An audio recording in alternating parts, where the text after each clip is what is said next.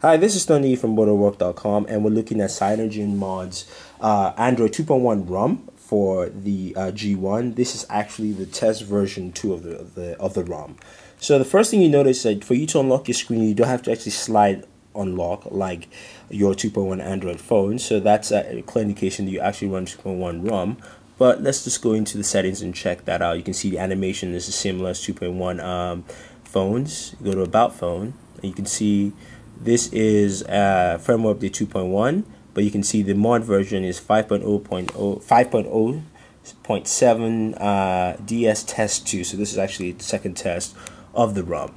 Now I'm not going to show you how to mod your G1 or root it, but basically I put up instructions out there. You're doing at your own risk. You can brick your device, so just letting you know. But there are very good instructional videos out there which I'll put up with this, so you guys can do these yourself. Now, looking at just the general ROM in total, as you can see, I'm going to head back to the home screen, hit the menu home button.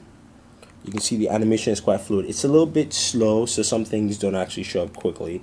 You have a full complement of widgets. You can see I do have the weather and news widget.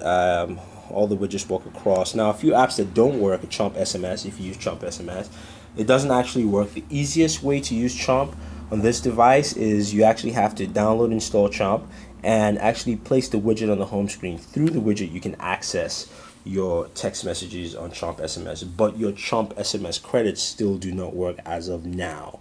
Looking at the picture gallery, which looks like what you have on the 2.1 device. Again, like I said, the beta build is a little slow, so you can see the different animations, and it does take a little bit of time for you to gather pictures and thread it up there. So you can see that it actually comes up pretty well, pretty nicely. I'm just going to head back to the home screen here again.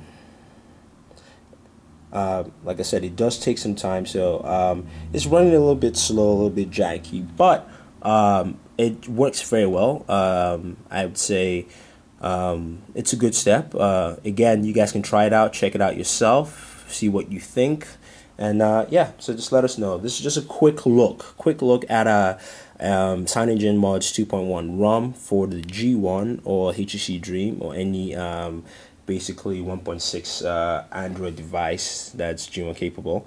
And yeah, just giving you guys a very fresh look at it. I've been using it for a couple of days now since it's been out. It's been very good.